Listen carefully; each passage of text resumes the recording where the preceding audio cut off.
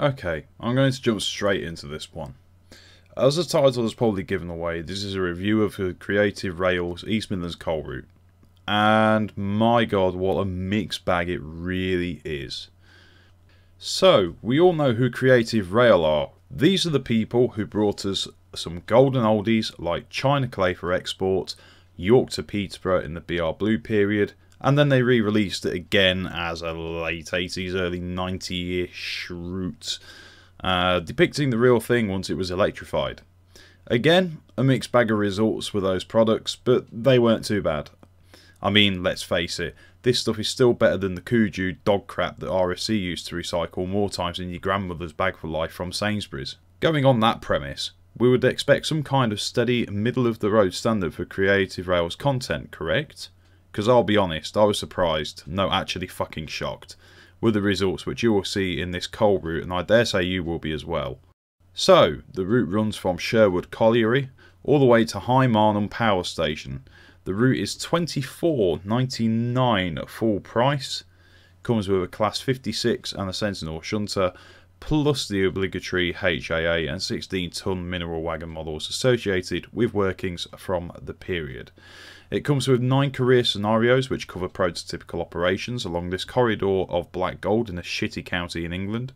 The route encompasses at least 3 collieries, Sherwood, Ollerton and Shirebrook, and the other key locations like High Marnham Power Station, as well as including Worksop, Place begins with a W and it has a mass of sidings where coal wagons, loaded and unloaded, were assembled from would travel.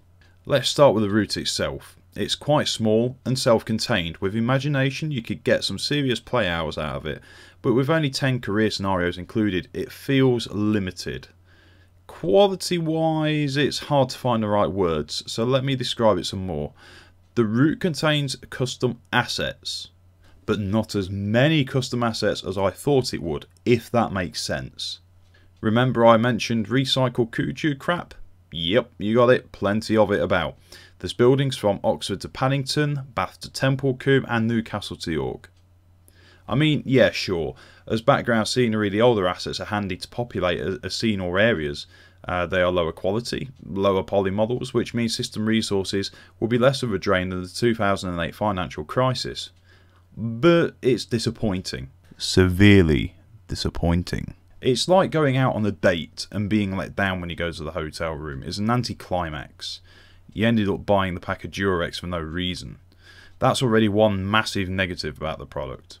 The other massive negative is it feels half-arsed and half-finished. There's 2 more collieries, one of them's Thorsby and the other completely unnamed.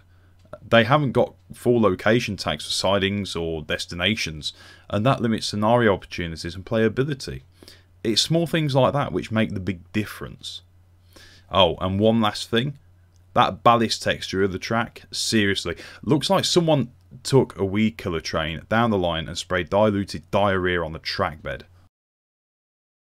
So, moving on to the scenarios, I'll make it very brief for you.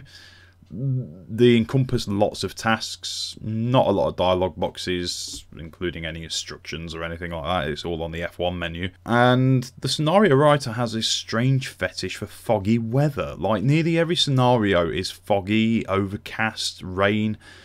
I mean, for fuck's sake, I know it's Nottinghamshire and it's a depressive shithole, but even they get sunshine sometimes. There's no standard scenarios. There's 10 career scenarios. There's 2 basic quick drives supplied, but there's no free roams included. Oh, and also, did I mention that in order to play those career scenarios, you need to purchase the Class 20 off Steam, then the BR Blue livery pack for it, and then the Class 31 on top of that. Because if you don't have all those things, boy, it's good. You know, you're not going to be able to play those 10 career scenarios. And even if you say started from fresh, you didn't have anything, boy, that's going to be an expensive 10 scenarios, unless you wait for Steam sales, which at this point is looking likely. And then we move on to my favourite thing that I wanted to mention of all time, and that's the rolling stock. I looked at the products page on the Steam store, and when I did, I was like, sensual. And then instead what we got was this. I know those sounds. There's bad sound editing. Very bad sounds. Washing machines. Calgon. And jiggling teaspoons? You telling me this thing was made by IHH? I thought he was done with Train Simulator. I mean, the model is pretty good. I wasn't expecting it to be super duper good, but it's good. But man, those sounds. Oh god. I mean, even the bastard horn has fucked off and declared political asylum. Because the horn doesn't sound at all. It doesn't work. You press spacebar and, you know, you're hitting it like some kind of crazed guy on drugs, you know, trying to get into a vending machine. You know, you're smacking the fuck out of this spacebar and it does fucking nothing. It's fucked off. It's declared political asylum. It's fucking left the planet. You know, it doesn't sound at all. And even then, it's just as well it did. I mean, it's the horns on IHH stuff, and knowing the sound set that it's got on it, you know, the horn would have been somewhere between sounding like a clown horn and basically a dodgy shart, you know, after you've had a few beers. You know, I mean, I tell you what, you guys who've done Train Simulator longer know exactly what I'm on about. You guys know exactly what I'm on about. Those god-awful sounds. Just awful.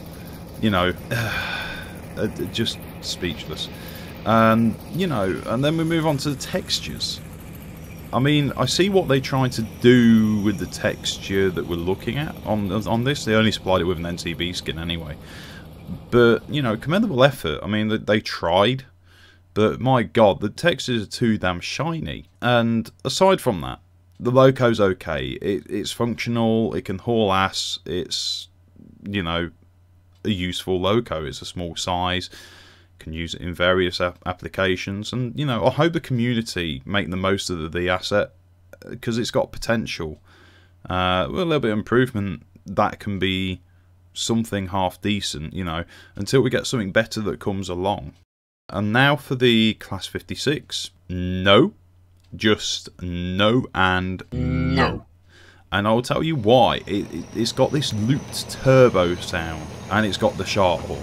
Just no.